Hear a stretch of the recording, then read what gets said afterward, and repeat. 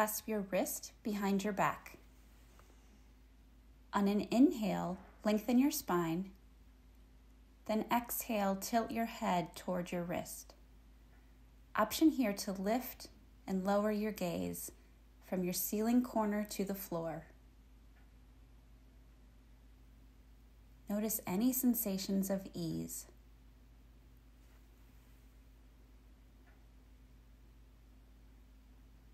Release the clasp and use the bottom hand to assist lifting your head back to center.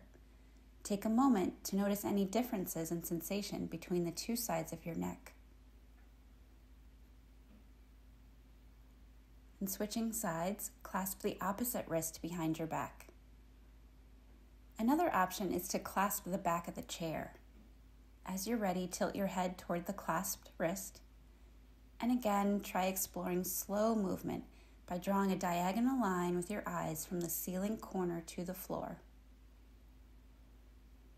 Noticing any sensations along the way.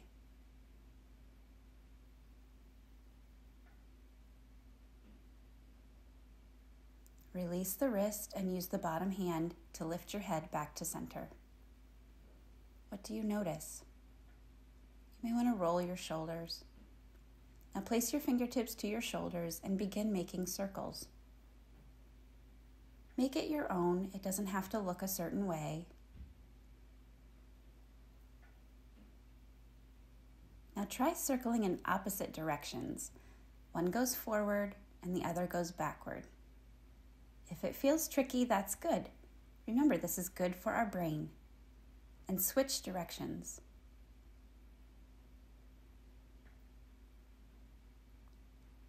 Now release and shake it out. And brush it off. Shaking and brushing are good for our skin and the fascia.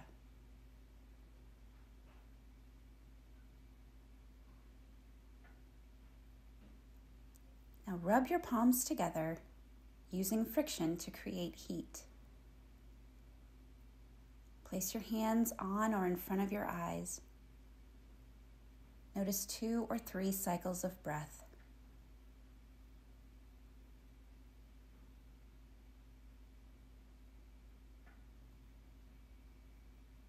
Slowly release your hands and notice any lingering sensations.